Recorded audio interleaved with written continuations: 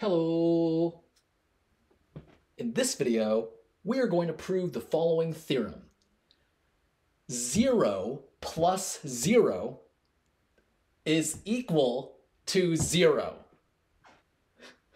Now in this series, we are looking at a list of axioms for the complex numbers. And these axioms come from MetaMath. All right, I'll leave a list of axioms and a link to MetaMath in the description below. So let's remind ourselves what we're working with.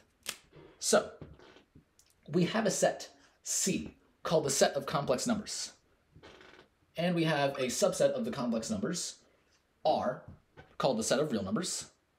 And we're given 3 elements of the complex numbers, 0, 1, and I. We're also given 2 binary operations on the set of complex numbers, addition and multiplication. Right, so given any 2 complex numbers a and b, a plus b is a complex number, and a times b is a complex number. And finally, we are given a relation on the set of real numbers called the less than relation. So given any 2 real numbers a and b, it might be the case that a is less than b, and we write that like this. Otherwise, we say a is not less than b. Okay, and from here, we have a list of axioms for the complex numbers. All right, and I'll have a list of those axioms in the description below. Now, in this video, we're going to have to keep in mind several of those axioms to prove this, right? Yeah, okay? So here are some of the axioms that we're going to be using. Well, axioms 1 and 2 tell us that the sum of any 2 real numbers is a real number. The product of any 2 real numbers is a real number. We have axiom 3, which is the commutative law of multiplication. So given any 2 complex numbers a and b, a times b is equal to b times a. Axioms 4 and 5 are the associative laws of addition and multiplication.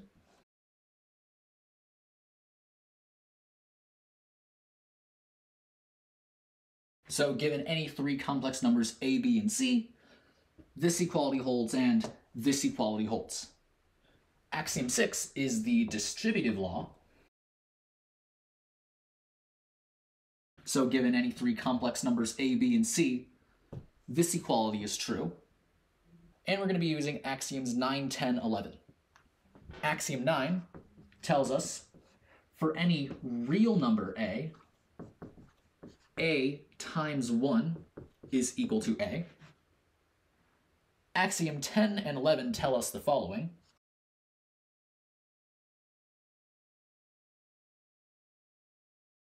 Axiom 10 tells us, given any real number a, there exists a real number x such that a plus x is equal to 0. Axiom 11 tells us, given any non-zero real number a, there exists a real number x such that a times x is equal to 1. Okay, and we're going to be using 2 results that we have proven from our axiom system. One of those results is that 0 is a real number, and we're going to be using the left cancellation law of addition for real numbers, which we have proven. So what that tells us is, given any 3 real numbers a, b, and c, if c plus a is equal to c plus b, then a is equal to b, right? And I'll leave links in the description to where we proved these results. So now, let's prove that 0 plus 0 is equal to 0. Notice that there is no axiom that tells us for every complex number a plus 0 is equal to a, or even for every real number a plus 0 is equal to a.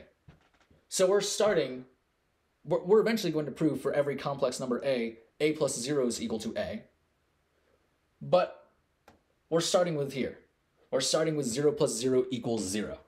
So let's get into proving this result.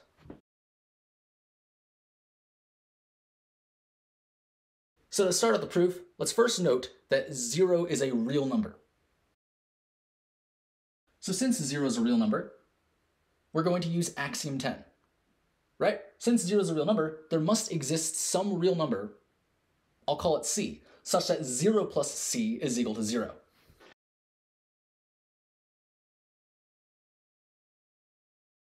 Now from here, we're going to split this up into two cases.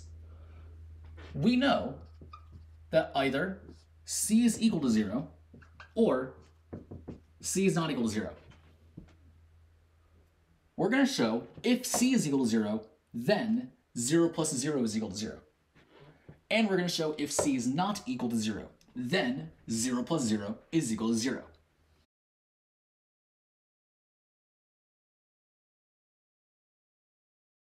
If we can show these two statements are true, then it must follow that 0 plus 0 is equal to 0, right? Because one of these has to be true. But no matter which one is true, it always follows that 0 plus 0 is equal to 0. So we can conclude that 0 plus 0 is equal to 0. This inference rule from logic is called disjunction elimination. So that's really what we're applying here. We'll start with the first implication. We're going to prove if c is equal to 0, then 0 plus 0 is equal to 0. Well, what happens if c is equal to 0? If c is equal to 0, then 0 plus 0 equals what? Well, we could substitute the second 0 for c, since they're equal, right? We're just applying the substitution property of equality. And we know that 0 plus c is equal to 0. So then, this shows that 0 plus 0 is equal to 0, right? That's it. This covers the case c is equal to 0. So that proves the first implication. Now we're going to prove the second implication. And to do that, let's make the assumption c is not equal to 0. From here, we're going to logically deduce that 0 plus 0 is equal to 0. Well, in the case where c is not equal to 0, well then c is a non-zero real number. So, applying axiom 11, there must exist some real number, I'll call y, such that c times y is equal to 1.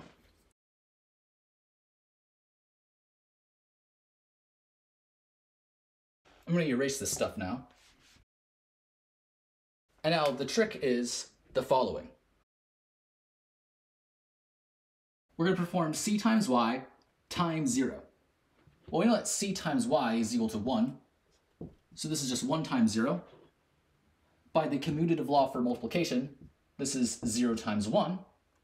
And by axiom 9, we have for every complex number a, or not complex number, we have for every real number a times 1 is equal to a. So in particular, 0 times 1 is equal to 0.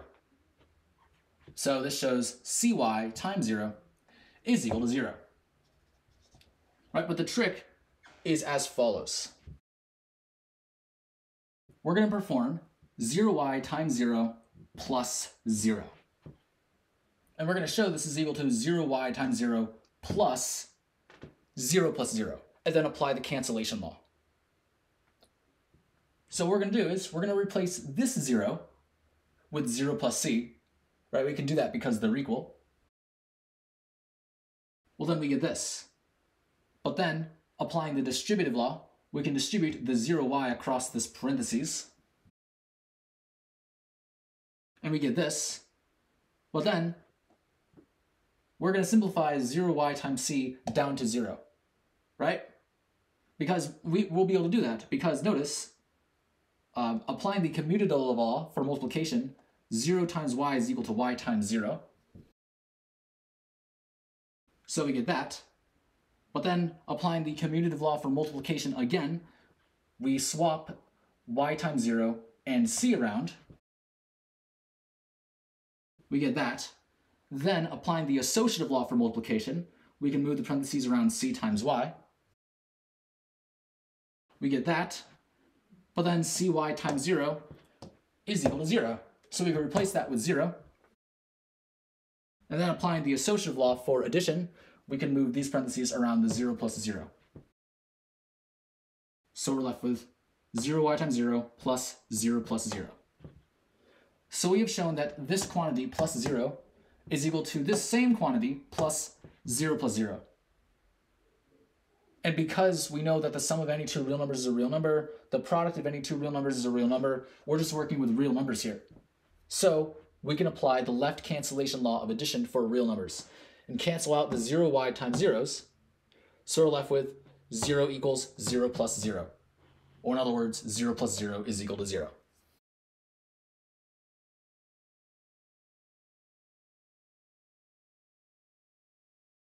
So that's it. Under the assumption that c is not equal to 0, we've logically deduced that 0 plus 0 is equal to 0. So, what have we shown here? We have shown if c is equal to 0, then 0 plus 0 is equal to 0. And we've shown if c is not equal to 0, then 0 plus 0 is equal to 0. Well, one of these has to be true, so no matter what, it follows that 0 plus 0 is equal to 0. So, that's it. This completes the proof. Now you could also prove this a different way. What you could have done, instead of splitting it up into two different cases, either c is equal to 0 or c is not equal to 0, we assume for a contradiction c is not equal to 0. You end up deducing 0 plus 0 equals 0. So we have 0 plus 0 equal to 0, but we also know 0 is equal to 0 plus c. So we have 0 plus 0 equal to 0 plus c. So then applying the cancellation law, you get 0 equals c. So we have c equal to 0, and c is not equal to 0. So this contradicts our assumption that c is not equal to 0.